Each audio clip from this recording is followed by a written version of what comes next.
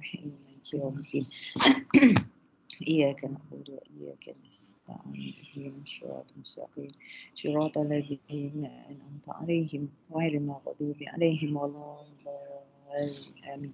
اللهم افتح علينا حكمتك وانشر علينا من خزائن رحمتك يا أرحم الراحمين. رب اشرح لي صدري ويسر لي أمري واحلل عقدة من لساني يفقهوا قولي. اللهم صل على سيدنا محمد. اللهم صل على سيدنا محمد. اللهم صل على سيدنا محمد.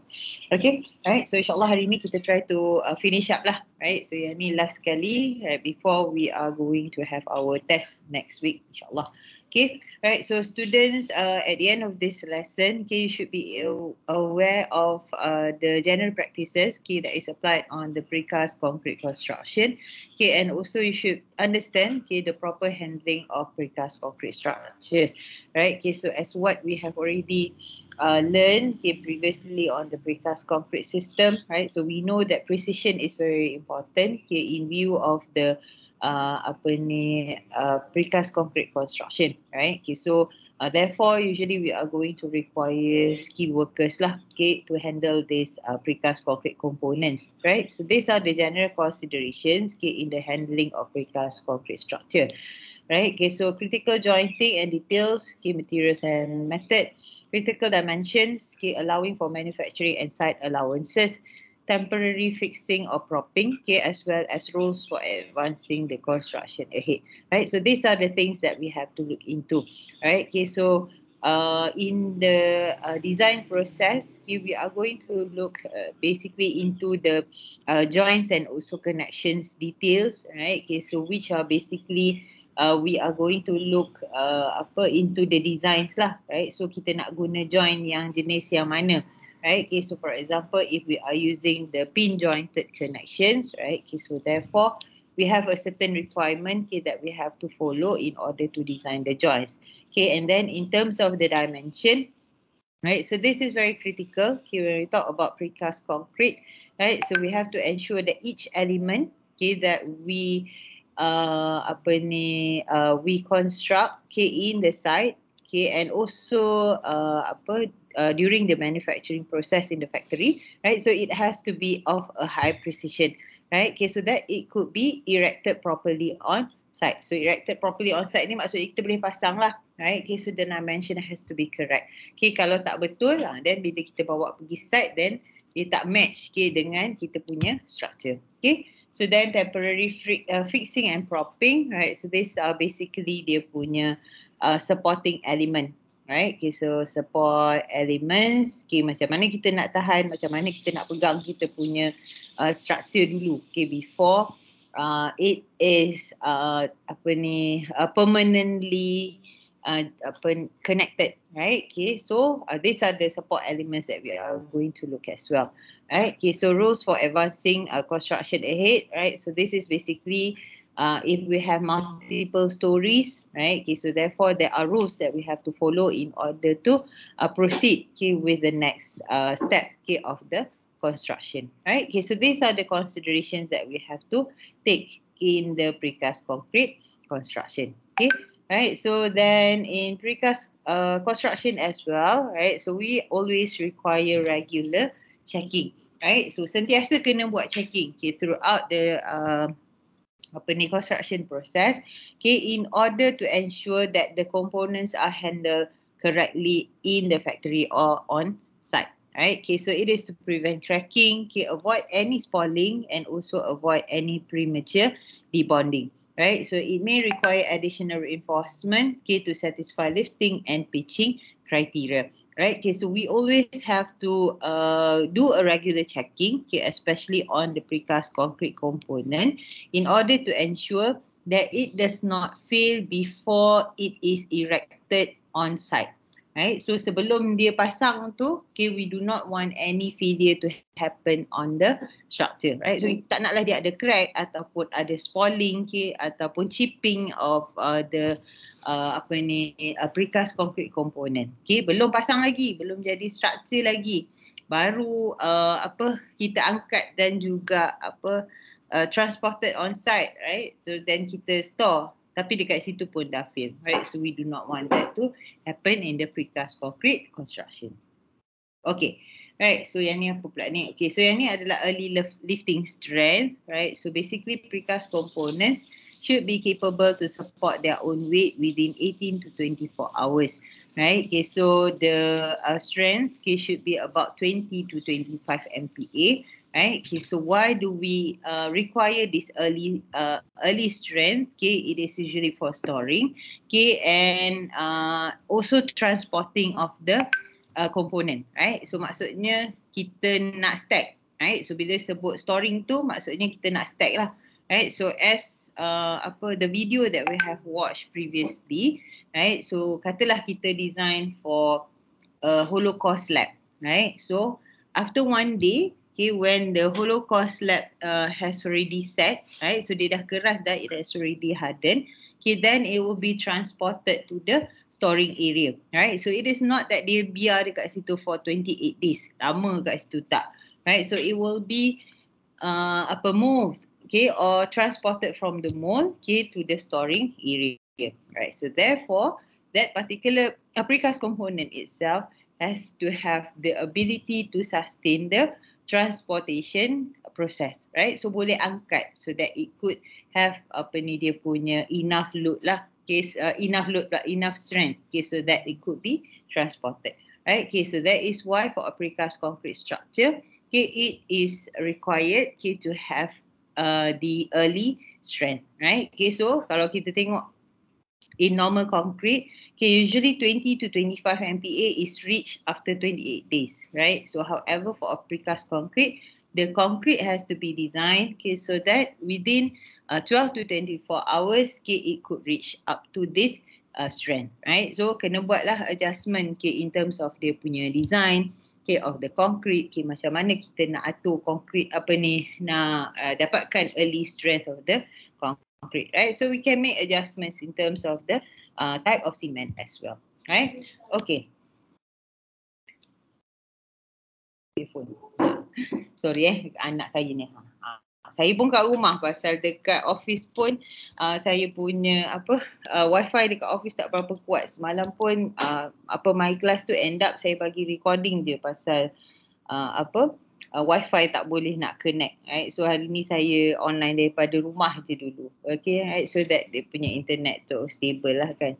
Okay, right, so another one, okay, another method, okay, that we can do in order to achieve this high early strength, okay, is to use advanced curing technique, okay, which is to accelerate the strength development, okay, and usually we are using the steam curing, right? So as for the video that we have watched previously on the pre-stress double T beam, right? So yang precast pre-stress double T beam, right? So it is using the steam curing, right? So memang biasanya kita guna steam curing so that the strength, okay, of the concrete, okay, can be obtained, okay, earlier, okay, in comparison to the normal air cure, right?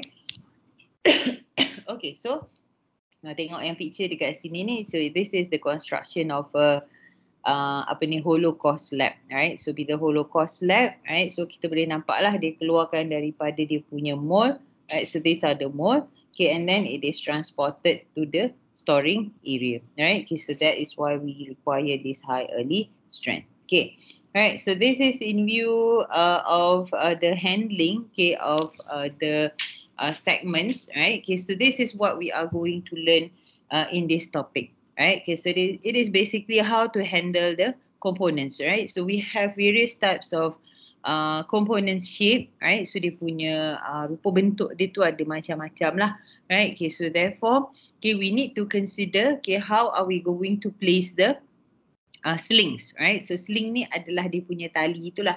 So macam mana kita nak ikat, okay, kepada kita punya komponen, and how will it be lifted up, right? Okay, so we are going to look into the possible cracking, right? So maksudnya positions lah, okay, where it might crack, okay, and then also in view of the deflection, right? So we wanted to reduce the risk of deflection, okay, from our structure, right? Okay, so yang ni dia baru lifting, kita belum lagi install, right? Okay, so if we have a wrong lifting criteria, okay, ataupun wrong lifting method, so what happens to our structure is that it will fail, right? Ataupun dia akan crack. Belum lagi letak dekat the final position, okay, baru angkat je dia dah deflect, right? So we do not want that to happen, right? Okay, so these are the things that we are going to look into in this topic. Okay, right. So another thing, okay, yang tadi kita mention, okay, in this subject, in this topic also, we are going to look into the temporary supports and fixings, okay, that we are going to use, okay, in the precast concrete structure, right? Okay, so this is one example. Okay, for a non-symmetrical for the loadings of slabs on beams, right? Okay, so this is also another example whereas we are going to require supports, right? Which are also known as the temporary support, right? So kenapa dia sebut temporary support? Okay, pasal during construction sahaja yang kita akan guna support ni, right? So kita letak je dulu, okay, sementara kita nak finish up, okay, the arrangement of the precast components, okay, on our final structure. Right, so temporary, so dia letak sementara dekat situ. We have the supports, okay, and then dah habis dah, kita dah pasang dah semua, then we are going to remove this supports. Okay, right, so this is one example, okay, in a partially completed structure. So bila partially completed structure ni dia baru pasang some parts, okay, then another parts tu tak ada lagi, right? So for example, we have a non-symmetrical loadings of slabs on beams. Okay, beware of the load path on the partially completed structure. Right. Okay, so we know that in a precast concrete structure, we have to look into the load distribution as a whole. Tengok keseluruhan dia. Okay, how are we going to distribute all the loads on top of the structure? So this is one example when the floor slab is placed on one side of the beam. Okay, so dia punya final design, okay, is that floor slab tu sepatutnya ada dua-dua belah. Right, okay, so if we zoom into this figure, right, so yang ni contoh lah. Right, okay, so this is our beam. Okay, then kita ada kat sini slab. Right, Allah, so benar pula tulisan slab. Okay, tak apalah. Right, so this is the slab. Okay, and as for this beam, okay, it is supposed to be supporting the slab on both sides, dua-dua arah. Tapi kat sini ada satu je slab dulu. Okay, but on the other side, dekat this side, okay, belum ada lagi slab. Bukan tak ada, sepatutnya ada, tapi kita akan letak kemudian. Right, so it is supposed to be put there. Okay, however, in this construction, okay, only one side has already been erected. Okay, right, so in this case, okay, it will induce torsion to the beam. Right, so which is this beam lah, okay, which is the supporting beam. So dia pegang. Jadi bila slab tu sepatutnya ada dua-dua side tapi dia ada sebelah je, what happens is that there is a tendency for this beam to be twisted. Right, okay, so you have already learned about torsion previously in your RC design. Dah pernah belajar dah dulu. Jadi torsion ni dia adalah it is dia macam twisting lah. Right, so twisting of the beam. Right, so to avoid this, okay, because we wanted to avoid the damage to the connection, right? So we do not want, when we have this twisting, okay, what happens is that it will tend to damage, Allah tak nampak pula dia punya color pen ni, right? So it tend to damage the connection. Okay, so connection between beam to beam and also connection between the beam to the column, right? So we do not want any damage to happen. Nampak? Kat atas. Dekat tempat air. Air ni kan. Okay. Sekejap, anak saya tanya seluar pula.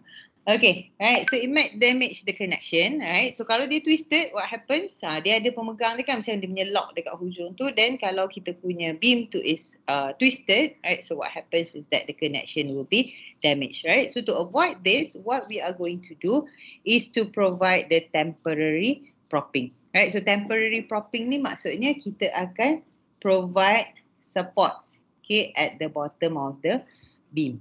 Right, so it is required, okay, this temporary propping is required, okay, before the slab is properly placed at both sides. Right, so dia temporary je, so kita akan letak sementara je, okay, sementara kita punya slab yang lagi sebelah tu kita akan erect, okay, ataupun install. Right, okay, so this is what we meant, okay, by having this temporary support, right? So this is one of the requirements lah, right? Okay, so which is in order to maintain, okay, dia punya load distribution, right? So we do not want to change the load distribution pattern, okay, so therefore we are going to require this temporary propping, right? Okay, so these are the things that we have to look into when we are designing or constructing a precast concrete component, right? Okay, so walaupun dia nampak macam sama je dengan apa ni, cast in situ RC design, okay, however, these are the things, okay, these are the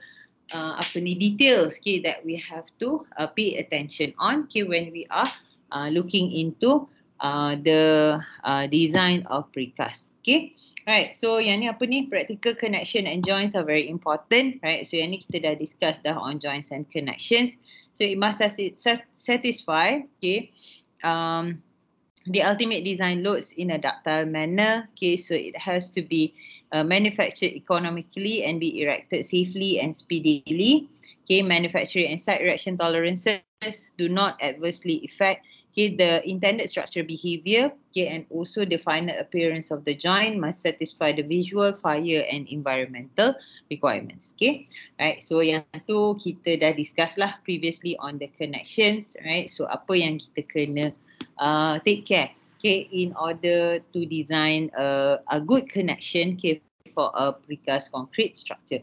Okay, then yang ni pula adalah practical design and connections, right. So sufficient wide bearing is required, right, whereas it needs some tolerances of construction allowance, right. Okay, so this is also in terms of design, okay, walaupun kita kata it has to be precise, okay, however we are going to require this tolerances, okay, and also this allowance, right. So maksudnya kena ada ruang extra lah sikit, okay, however, okay, but too much of tolerance will induce unnecessary loading, okay, such as torsion. Right, okay, so bila kita nak fit in, right, so we have to ensure that we have enough tolerance, okay, so that it could fit in, right. Okay, so kita tahu kalau kata dia punya size tu betul-betul sama, then dia tak boleh masuk.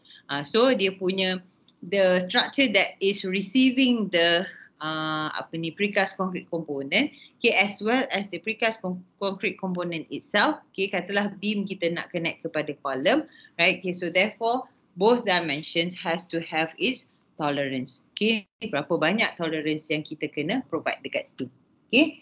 Right, so yang ni adalah in terms of the tolerance, okay, so practical design at connections, okay, so seating capacity need to consider the cumulative effects of tolerance, shrinkage and movement from construction damage, okay, so allow tolerance at least at one end of the element.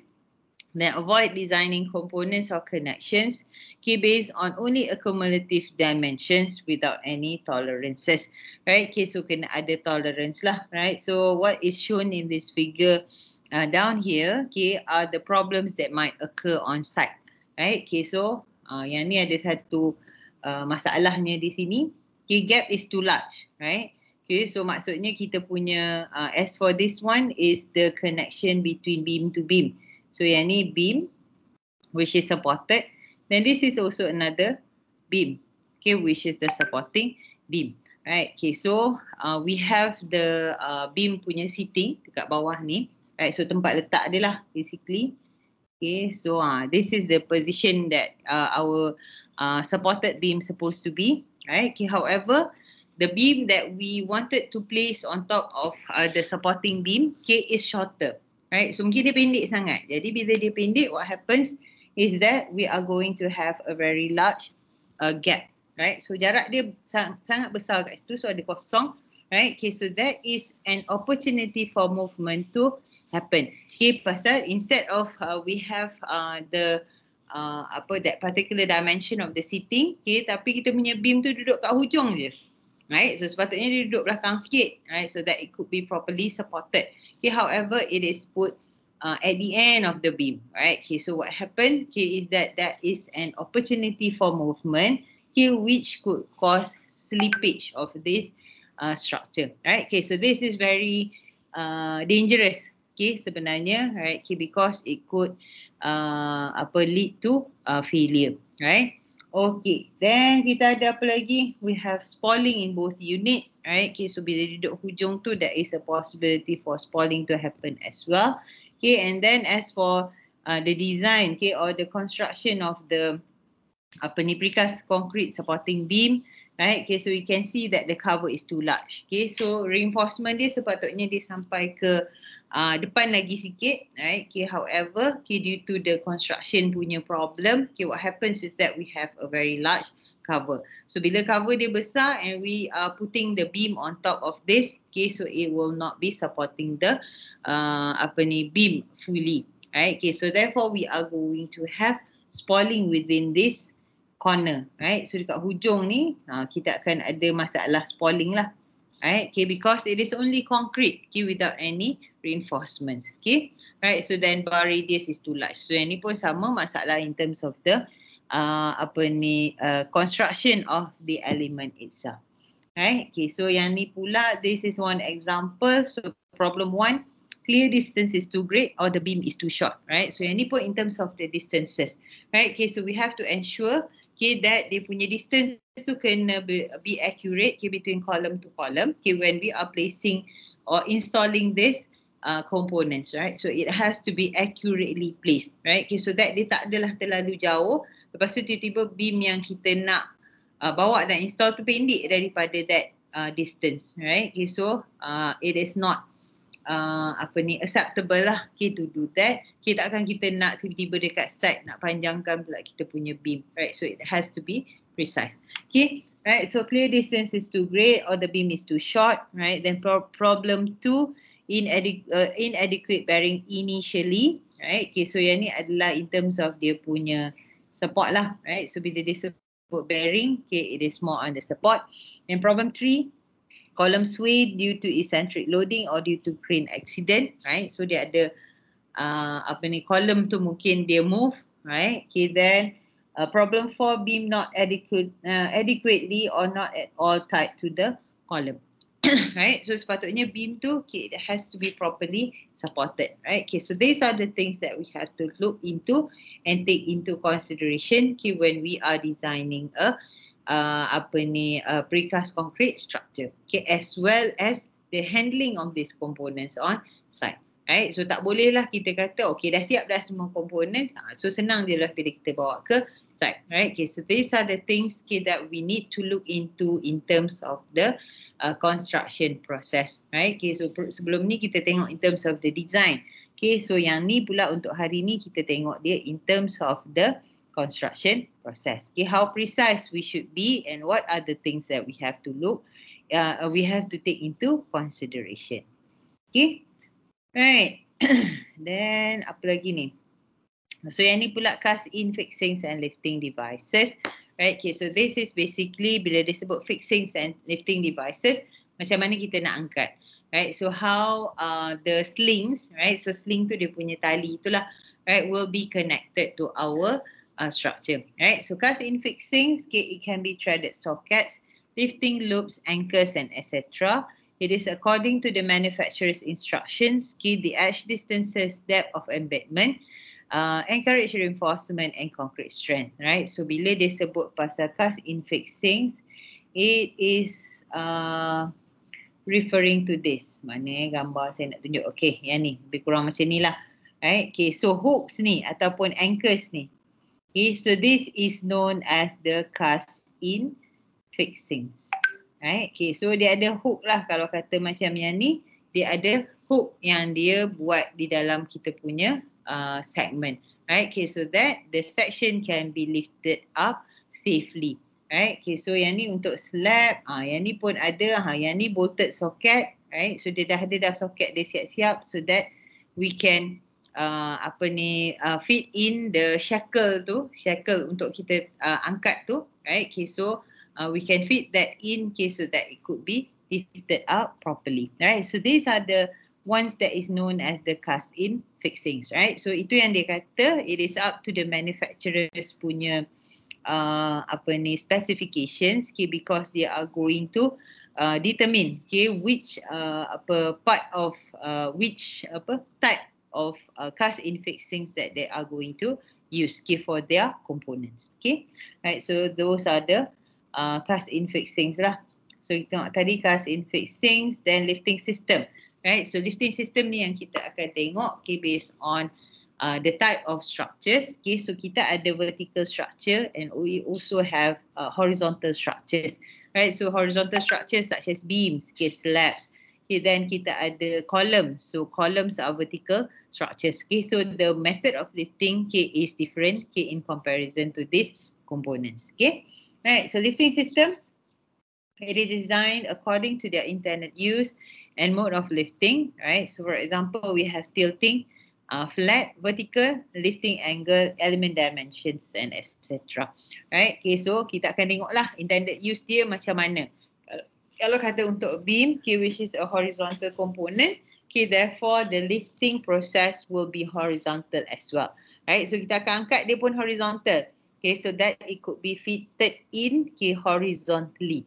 Right, so tak naklah bila kita design untuk column for example, then tiba-tiba column tu kita angkat dia horizontal, then kita nak make it vertical. Right, so the method to lift up these components will be based on the orientation of the component itself in the final structure. So kita tengok kat sini the lifting points. Right, so this is the first one that we are going to look into in view of the lifting of beams. Macam mana nak angkat beam? Right, so we wanted to minimize deflections. So tak nak they deflect too much during the lifting process.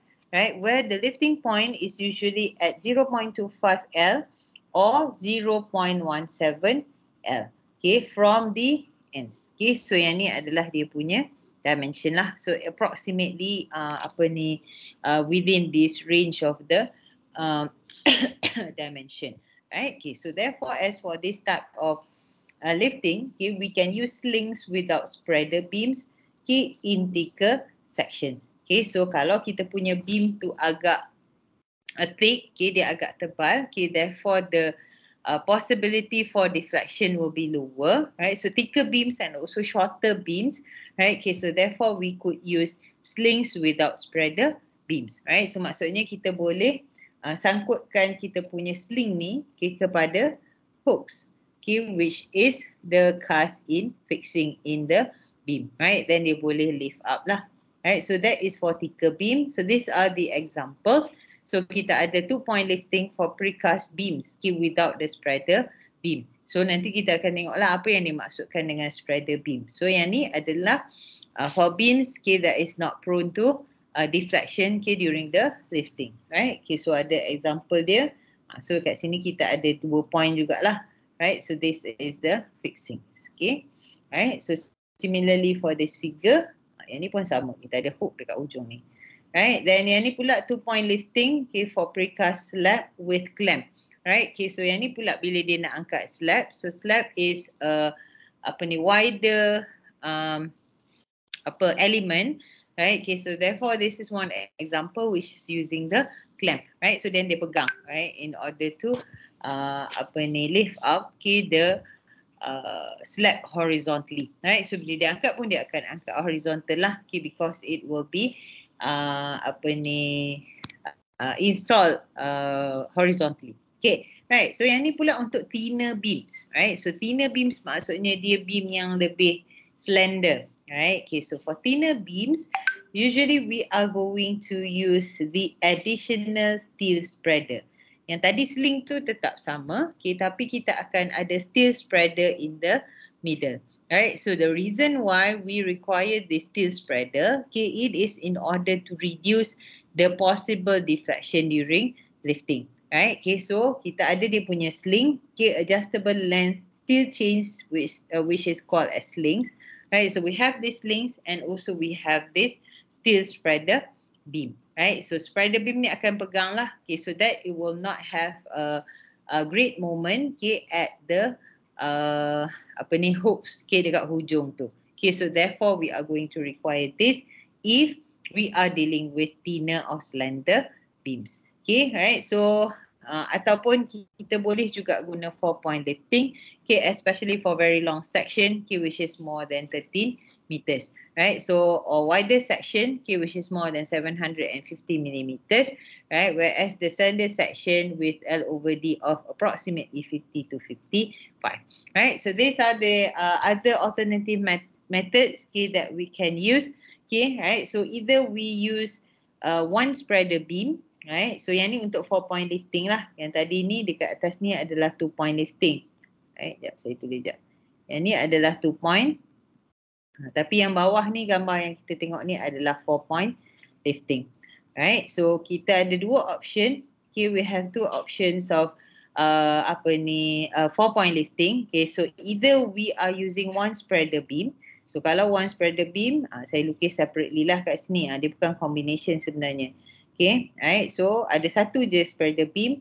Okay, and then we are going to have 4 points. Okay, to lift up our beam. Okay, so this is one example. Okay, yang ni pakai satu spreader beam sahaja. One spreader. Salah je pula. Spreader beam.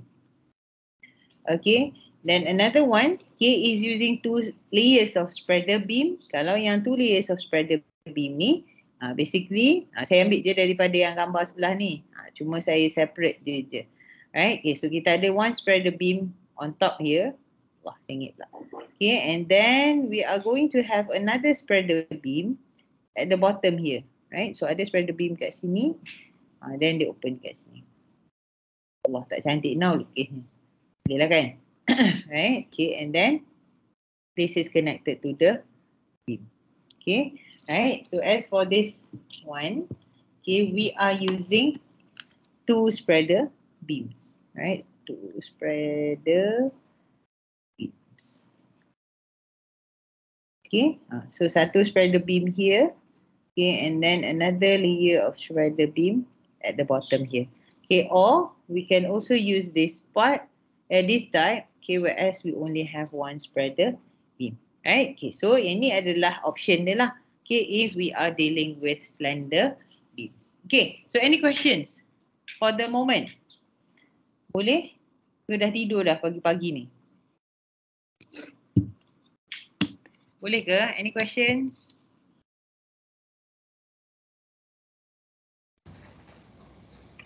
Boleh. Boleh ya, Irfan seorang dia bunyi. Yang lain tu mana dah? Dia bertungkus lumus 2-3 hari ni buat FYP, hari ni tidur Sambil-sambil dengar saya punya kelas, bolehlah tutup mata. Ke macam mana? Okay, right. Okay, so this is very important, right? So nanti dalam your mini project pun rasanya last question kot ada some parts on the handling, okay, ataupun problems during construction ke apa. Saya tak ingat yang mini project tu kan, right? So nanti dalam test pun akan masuk sampai ke sini lah, right? Okay, so our test, please be reminded that our test will be next week, right? So kita ada test tu on Friday, right? Okay, so make sure study lah. Okay, so that will be our final assessment, right? So kita punya subjek ni tak ada final exam, right? Okay, so kita punya final final assessment, okay, will be our final test lah, okay, which is test 2. So next week lah, right? So kita dah settle with test, with quizzes, right? So quiz dah settle 2.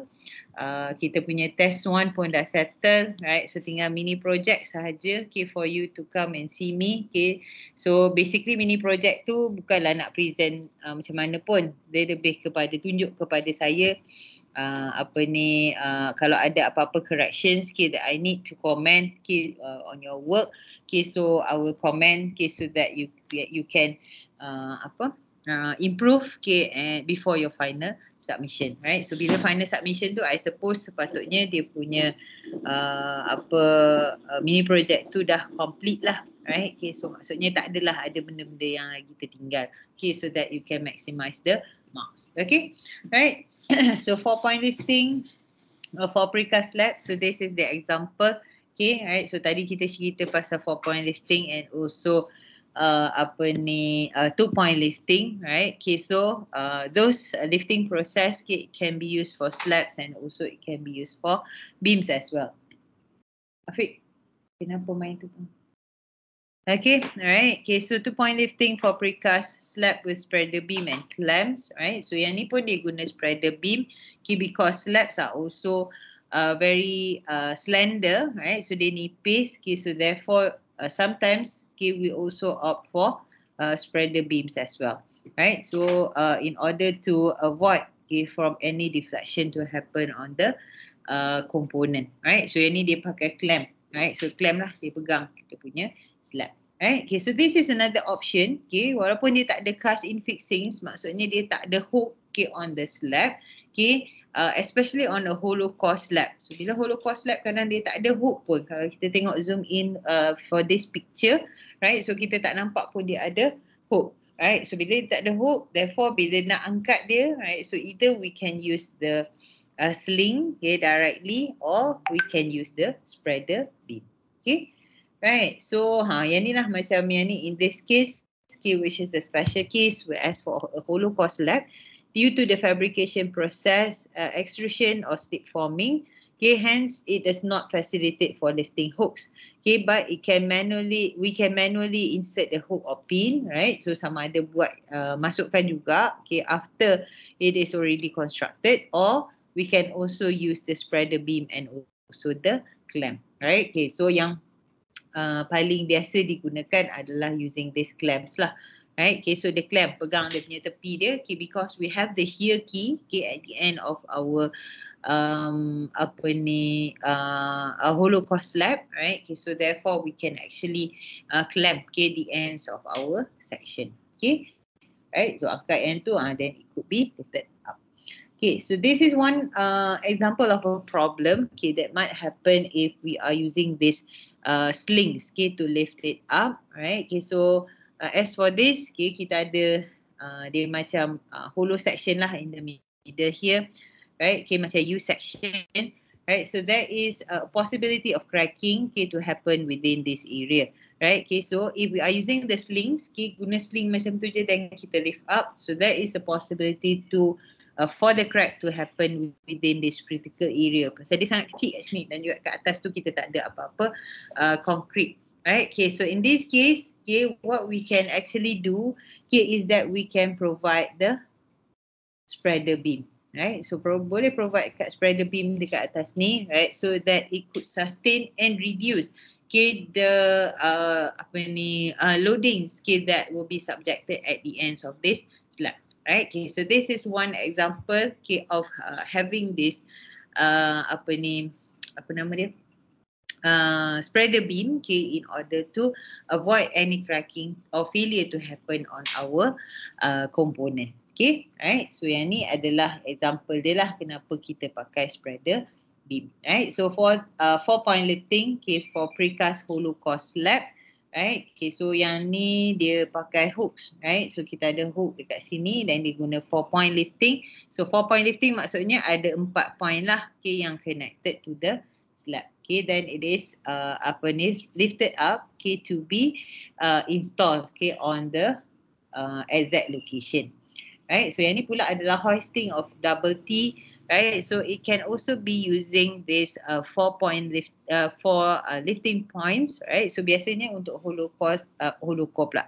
Untuk double T slab, usually we are going to have the hooks, right? So yang ni kita ada hook, okay, and as for a double T slab, so it is usually of a very long span, right? So therefore we are going to require at least 4 lifting points, right? So to maintain dia punya stability of the structure during the erection of the double T slab.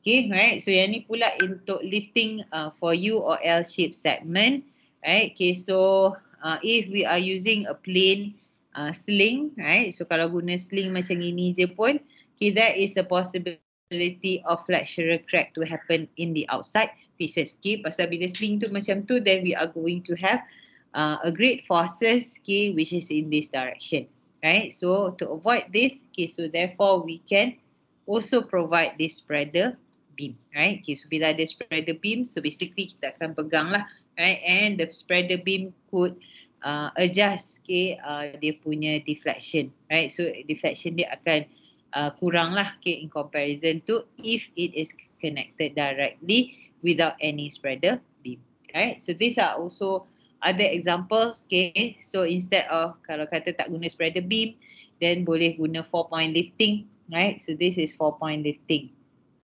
terus point, 4-point lifting, right? So 4-point lifting ada 4 hook, then dia angkat-angkat lah, right? So this is another one, so yang ni kalau kata kita ambil dia belakang dia lah, right? So yang ni dia bukan drainage yang bawah lah, dia macam dia punya penutup dia dekat atas tu, right? So therefore we are going to have 4-point lifting, right? So this is also possible. Okay, right. So those are for the lifting of horizontal components. Okay, so yang ni pula adalah lifting of vertical components. Okay, so kita ada single point pitching or double point pitching, right? So bila disebut pitching ni maksudnya kita angkat our precast components vertically, right? Okay, so we have single point pitching, okay, whereas we have the maximum vertical deflection for 12 meters long. Okay, so this is one example, okay, which is shown in the figure, right? So bila disebut single point pitching, okay, it means that we are going to just have 1 point, okay, of the lifting process, okay.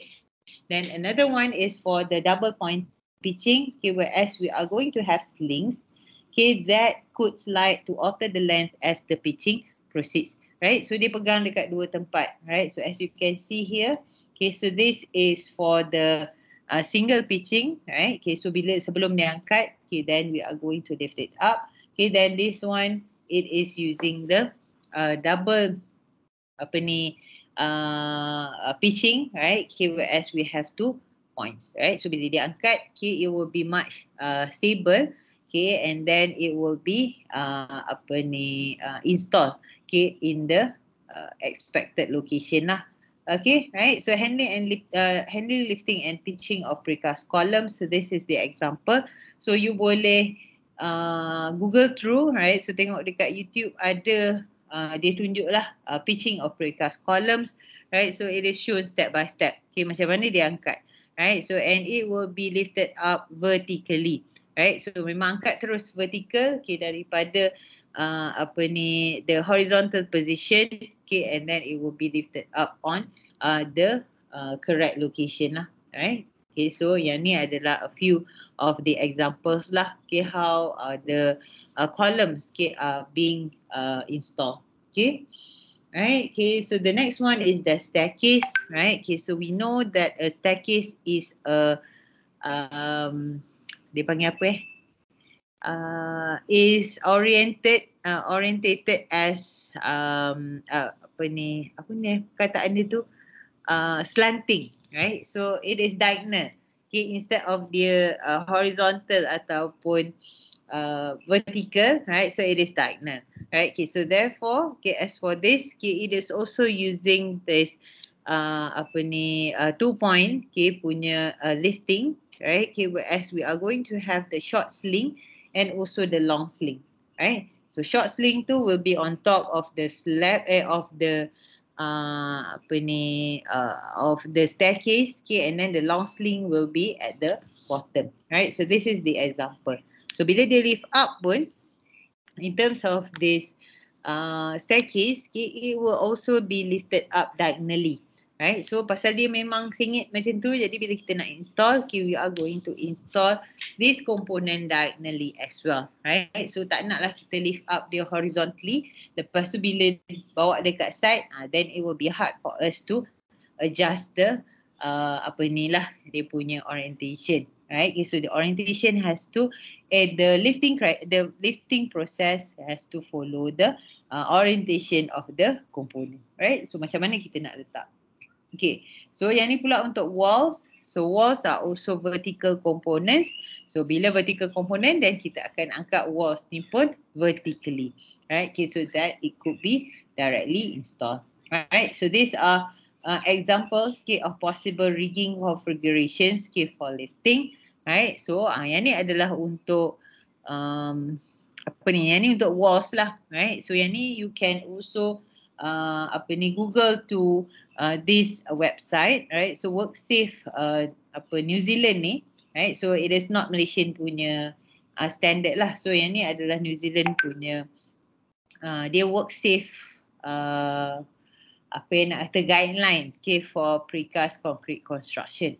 Right, so boleh tengok dekat situ, okay, we have details, okay, sebenarnya they describe, okay, how apa ni the lifting procedures, okay, could be applied, okay, especially for the apa ni components in particular, right. Okay, so dia ada options dia lah nak guna macam mana, right, what are the precautions that we have to take and so on, right. Okay, so boleh Google through, okay, then you will be able to download dia punya PDF lah, right, okay, which is showing the details, okay, on the site preparations and so on, okay, if you are interested lah untuk precast concrete component. Okay, right, so any questions so far? Tak pukul 9. Tengok ada berapa slide lagi? Berarti dah cakap sebenarnya kan? Oh, nanti ada video. Okay, kita break sekejap dalam 10 minit. Lepas tu kita continue, boleh? Boleh. Boleh, madam. Boleh, madam. Saya pun dah letih cakap, korang pun dah tertidur kan? Okay, so kita start kita start pukul 9.05 minit. Okay, alright, so kita break sekejap. Saya cari air sekejap. Okay, alright. So korang pun pergilah stretching ke basuh-basuh muka kejap. Dan we will continue. Okay, alright.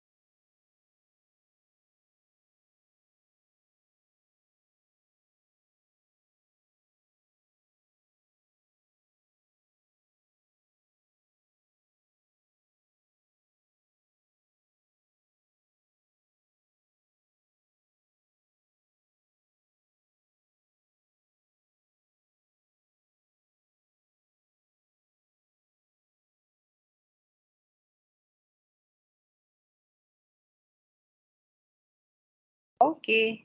Dah, jom kita start. Okay, ada lagi ke student saya ni? Apa ni? Apa ni? Apa ni?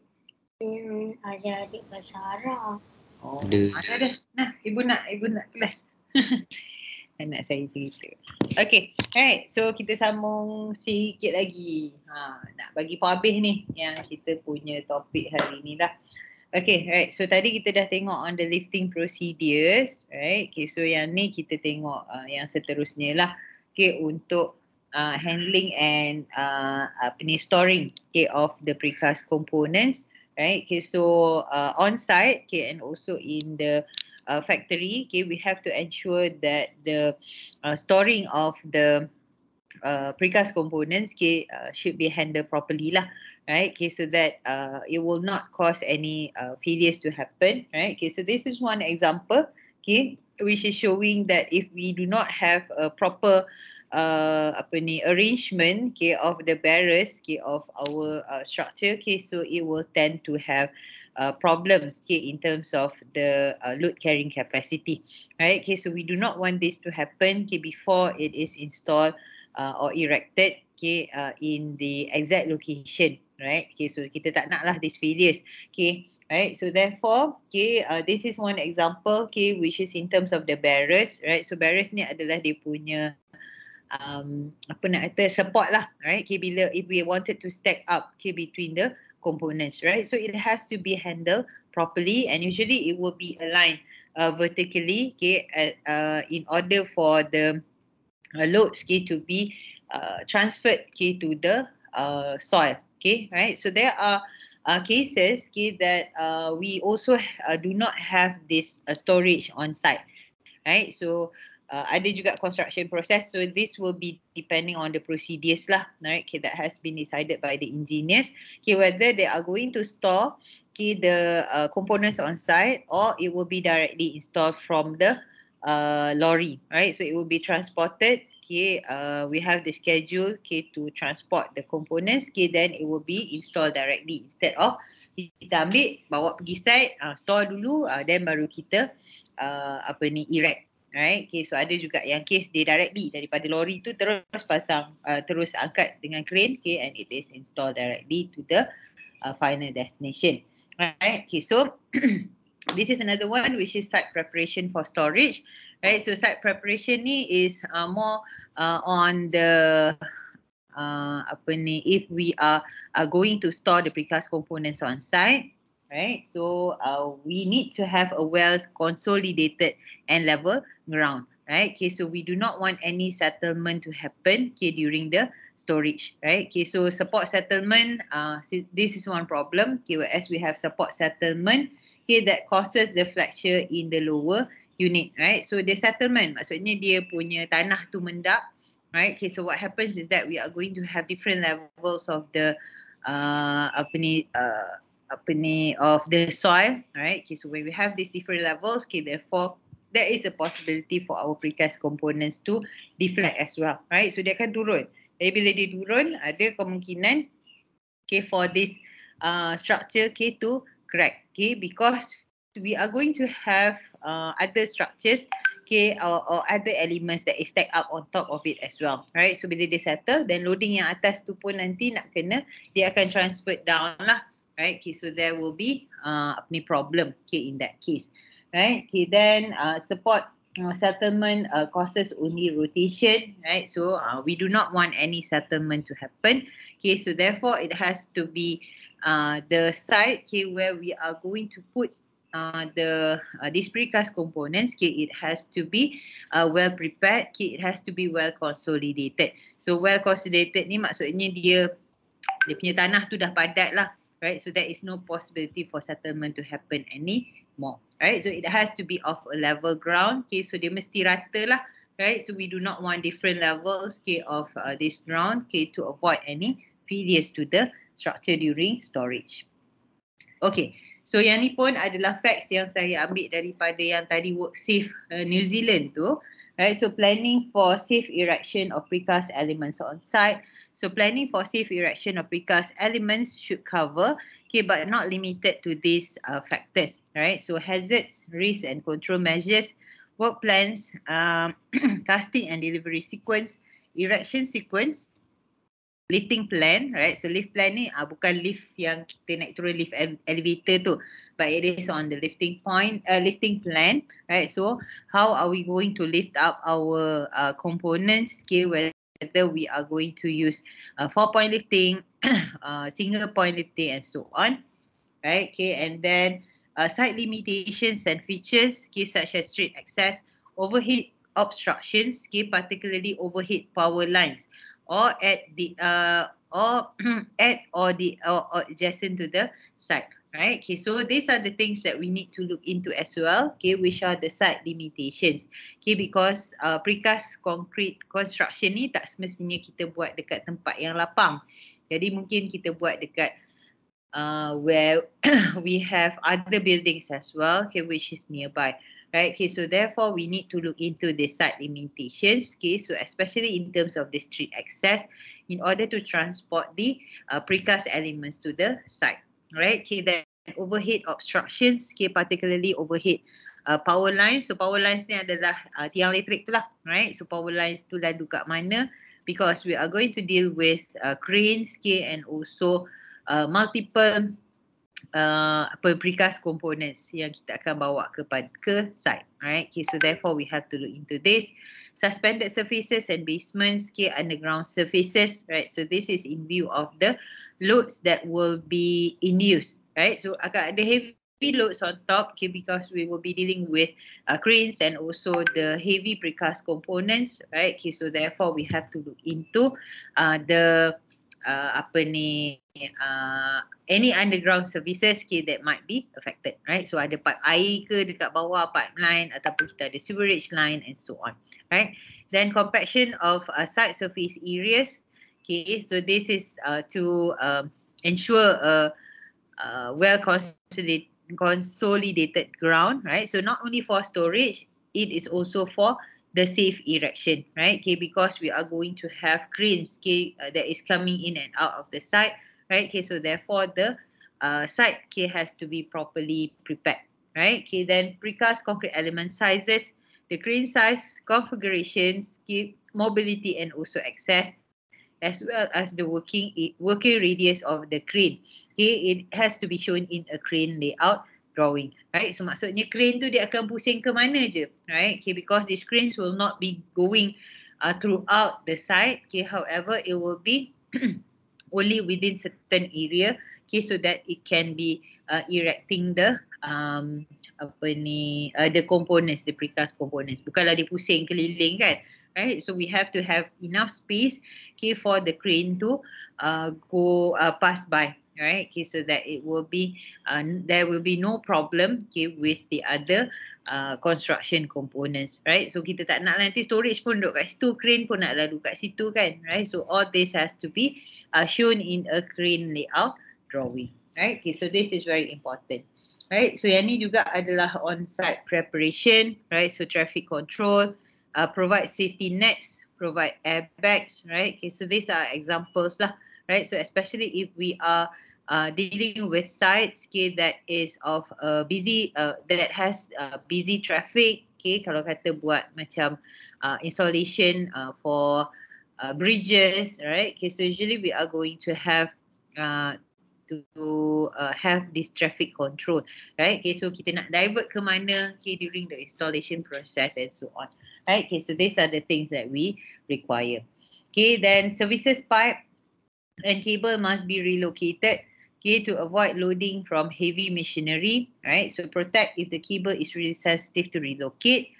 Okay, and in situ foundation should be cast at least 14 days before the frame erection, right? Okay, so we are going to have these things, okay, to prepare, okay, before we can install, okay, the precast components, right? So bukannya suka-suka je bila nak install dan kita just bawa je lepas tu terus pasang, tak, right? So it has to have a proper site preparation, okay, before the construction or erection process can start. Okay, Right, so yang ni pula is the appearance of cracks, right? So cracks yang dibenarkan, okay, is approximately 3 millimeters wide lah, right? So this is throughout the construction process. Okay, we are going to have the engineers, okay, the QC engineer that has to check, okay, these components, precast components, okay, in order to ensure, okay, that we do not have structures, okay, that is subjected to this cracking. Okay, right. So nanti boleh bacalah dia punya requirements dia dekat sini. Kalau crack tu lagi besar daripada 3 mm, okay, and so on. Okay. Right, so yang ni pula in terms of the frame stability, right? Okay, so as mentioned earlier, right? Okay, so we are going to also provide, okay, the temporary support to our structure, right? So these are the examples, okay, of temporary frame stability, right? So especially for the vertical components, right? So yang atas ni adalah untuk column. Right, so this first one on top here is for columns. Okay, so we can see that we have the supporting elements. Okay, so the props, okay, yang diguna untuk pegang. So usually this for columns, it is to maintain the verticality of our structure. Right, so dia mesti vertical enough. So kita tak nak kita punya column tu tengok pakai mata kasar je. Then rupa-rupanya dia tidak betul-betul macam nak kata betul-betul vertical. Right, okay, then we also wanted to for the grout to harden, right? Okay, so therefore we need to apply, okay, this props, right? Okay, and then this is for walls. Okay, yang kat tepi ni pula untuk walls. Okay, so you can see that we have this props as well, right? So yang ni adalah slanting ataupun diagonal punya props lah, right? And then these are also props. This is for slabs. Okay, so usually before the casting of the topping, okay, usually we are going to have this props, right? So the props is not as much as if we are using cast in situ structure. So kalau cast in situ, pasal kita pakai plywood, okay, and also we are going to do a cast in situ punya casting or concreting process, right? So therefore supports yang dekat bawah tu kena ada sangat banyak, right? So in comparison to if we are dealing with precast concrete structures, so we can actually have a minimal numbers of supports, okay, for the structure, right? So macam ni pun kita tengok walaupun kita ada support untuk slab tu, okay, but it is very little, right? So very minimal. Okay, right? So props, it is custom made or generic, right? So generic ni maksudnya dia general lah, pakai yang sama je untuk any types of structures. Okay, so temporary support to precast a concrete element. It provides temporary gravity load support during the construction, right? So it reduces the self-weight deflection of flooring system, okay, during the topping placement and curing, okay, and it prevents torsional instability or rotation of beams loaded along one edge, right? So yang ni yang saya mentioned earlier, right? So kita nak avoid any torsion to happen, okay, pasal during construction dia bukanlah support yang permanent, okay, but it is a temporary support, okay, that is used during the construction process, right? So sementara dia nak pasang semua, okay, then kita provide the supports, okay, using the props. Okay, then it provides fine adjustment, okay, it supports temporary construction loads. Okay, so props for beams allow for possible changes in the load distribution during the construction process. Okay, right, then kita ada braces, right? So braces tu yang mana diagonal. So placed diagonally and firmly attached to provide stability and resist lateral loads. It may act in compression and in tension. It may have flexible and connections, okay, to adjust to different angles. May or may not be adjustable in length. It is required to cope with cyclic loads. Okay, it is not generally used vertically, right? So kita tak pakai dia vertical lah. Untuk braces ni biasanya kita akan guna dia diagonal. It is to prevent overturning and resist horizontal movement, right? So these are the examples, okay, of props and also braces. So biasanya props ni yang kita support belah bawah lah, right? So braces ni adalah yang mana yang diagonal, right? Okay, but it is still dua-dua pun prop sebenarnya, which is considered as the temporary propping, right? Okay, so temporary support. Okay, so yang ni pula precast frame erection sequence. Banyak lagi ke? Sikit lagi. Okay, right. So precast erection frame sequence. Okay, so yang ni dia tengok dia punya sequence before we can actually proceed with the next step, right? So stage 1, okay, dia buat foundation, right? So you can see that we have in situ grout to underside of the wedge, right? So this is to prepare the foundation for the precast concrete column, right? Okay, so here, okay, when we have installed the column, okay, so we can see that this column will be supported, okay, with this adjustable compression props, right? So dia pegang kat kiri kanan dia, right? Okay, because we know that we have to wait until this in situ grout to harden first, okay, in order to ensure that it have the column has enough support, right? Okay, then the second stage, okay, in situ grout to completion. Okay, so yang ni dah settle. Okay, so the prop will remain. Okay, then the first floor beam is fixed and the ends are grouted. Right, so tadi column, okay, column dah settle, prop tu masih di situ. Okay, then kita akan install pula the first floor beam. So after the first floor beam has already been installed, okay, then the next one will be the floor slab, right? So floor slab pula dia akan letak, which is to be supported by the beam, right? So this is step by step. So dia buat foundation dulu, okay, then dia buat column, install the column, and then the beams are installed, okay, and then the slab will be installed on top of the beam. Okay, and at this stage, okay, the prop still remains, right? So dia masih pegang lagi dekat situ, okay, until stage 4, right? Okay, whereas this first floor, okay, has already been grouted, okay, then only we can proceed with the next step, okay, or the next floor, okay. So bila next floor, okay, we are going to have kita punya column yang dekat atas tu, okay, so and we are going to have another prop that is put on top, right? So it will be tied up to the slab on top, right? So letak dekat atas pula, and it will be tied up to our column, right? So then dekat sini apa, no tie, right? So this is for the second floor, okay? Bila kita install dia punya beam, right? So the beam will be installed, and then the second floor punya step will be installed, okay? And the prop, okay, during this construction process will still remain, okay? And then baru dia settle with the second floor, okay? When the second floor punya slab is settle, okay, then only the prop will be removed, right? Okay, then baru prop dekat bawah tu kita akan alih, right? Okay, so these are the step by step process, right? Whereas we can see that we have this temporary supports, right? Okay, so temporary support tu is during the construction process. Okay, so bila as the construction process proceeds, okay, then only kita boleh remove sequentially. Okay, right? So yang ni pula untuk in situ concrete, right? So yang ni additional lah, right? So basically kita akan ada sama ada in situ concrete ataupun grout. Okay, especially to protect the connections between the components, right? So it is in accordance to BSE. And okay, normally it is in the permanent shutters, okay, over beams or on temporary formwork. Okay, in application of formwork, okay, make sure we have sufficient strength inclusive of the operatives, right? So tight fittings, narrow gaps may be filled with foam or fillers.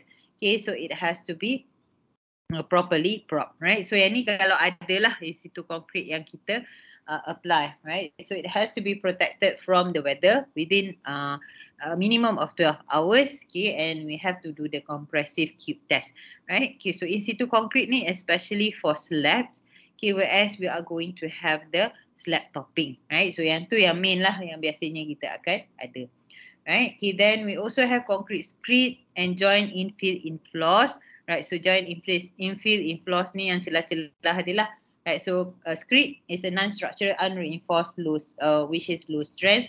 So screed ni adalah dia punya lapis atas, right? So it requires surface preparation, reinforcement bars or mesh should be lapped. Okay, concrete grade requirements has to be fulfilled, and also we are going to look into the longitudinal joint procedures, right? Okay, so yang ni tengok dia punya shear key lah, basically between the slabs, right? So grouting, right? So sekarang apa? Sekarang, right? So grouting, we have sand, cement, mix, okay, or cement plus with the admixture, right? Whereas the grout has lump of more than 100 millimeters, right? So usually this grout is flowable, right? So bila kita sebut pasal grout, which is usually used for connections, right? Okay, so therefore it has to be flowable so that it could pass through tiny areas, right? So we can also use a self-compacting mixture, right? So open vent, okay, not more than 1 meter. Dry pack grout can be used at soffit or at inclined surfaces. Strength test must be conducted for structural grout. Right, so strength must be at least equal to the lesser design strength of the precast component. Right, so throughout the precast punya construction lecture, kita dah dengar banyak kali lah pasal grout ni. So biasanya kita akan grout, okay, especially at the connections. Okay, so this is actually to secure the connection as well as to maintain the durability of the the connections as well, right? So we do not want any exposure condition, okay, to effect, okay, kita punya reinforcement which is in the connection. Right. Allah, yang ni tak ada pula, saya tak ada pula dia punya video. Right. So tak apalah, yang ni nanti saya bagi dia punya link to the video. Tak ada pula link kat sini. Saya pun tak letak pula. Ada gambar dia je. Right. So tak apalah, yang ni nanti later saya bagi dekat WhatsApp lah. Okay, the link. Saya pun tak ingat yang ni. Ada yang satu ni is on the precast construction. Okay, dan kita ada hollow core slab installation. Right. So macam mana dia install hollow core slab. Okay, then another one ni adalah column and also beam installation. Okay, tak apalah, yang ni nanti sekejap lagi saya bagi dia punya link to the YouTube punya video. Okay, right, so any questions? Settle dah untuk kita punya final topic. Okay, any questions? Saya pula tukar. Okay, ada lagi tak orang ni? Senyap sunyi dah ni, ha? Ada, madam. Tak ada, boleh. Bolehlah tu, insyaAllah bolehlah jawab test nanti minggu depan kan. Alright, okay, so test minggu depan basically saya brief sikit. Kita ada, we are going to have 3 questions, okay, 3 main questions, okay, dan adalah dia punya anak-anak dia kecil-kecil tu kan.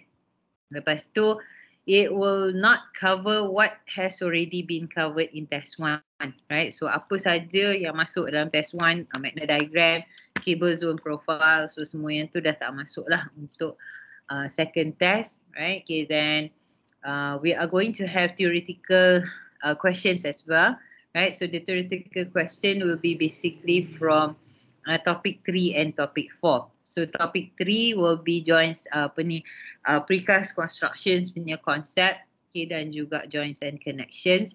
Okay, then topic 4 will be what we have already covered today lah, right? Okay, on the general practices and handling of precast concrete components. Okay, right? So basically soalan teori akan jadi daripada situlah, right? And then in terms of untuk calculation, right? Okay, so we are going to have the calculations that is not included previously, right? Okay, so kita akan ada a bit on under SLS, okay, then a bit will be the rest will be from ULS, right? So daripada ultimate limit state lah, right? So ultimate limit state hari tu yang kita dah belajar, kita ada 2. Satu is on the shear resistance, okay, and another one is on satu lagi ultimate flexural punya resistance, right? Okay, so basically dia akan masuk either one of this lah, right? Okay, so on the calculation part, right? So kena study yang ni properly lah so that you can fully understand, right? So you are going to have 2.5 hours, okay, to answer the question, okay, and the questions, okay, will cover 60 marks, right? Okay, so markah dia total adalah 60 marks, right, which you have to which will be converted, okay, to 40%, right? So kita tahu test 2 cover 40%, mini project cover 20%, okay, of the balance lah markah yang kita ada. Pasal markah yang hari tu untuk the continuous assessment, so basically kita ada Kemudian yang continuous assessment tu kita ada 30 markah daripada test 1, okay, dan kita ada 10 markah daripada quizzes. Right, so kita dah cover dah pun quiz 2, right, so dah settle dah untuk that 40%, so we have another 60 lah, right, which is the mini project, okay, and also we have the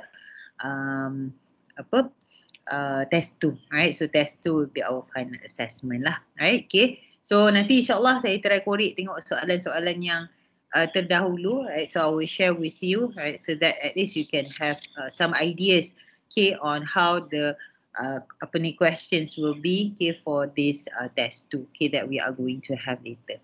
Okay, right, so kalau tak ada apa-apa soalan, rasanya tak ada pun. Kalau saya tanya pun ada soalan ke tak tu memang tak ada lah kan. Right, so yang ni pun dah pukul apa, 9.30.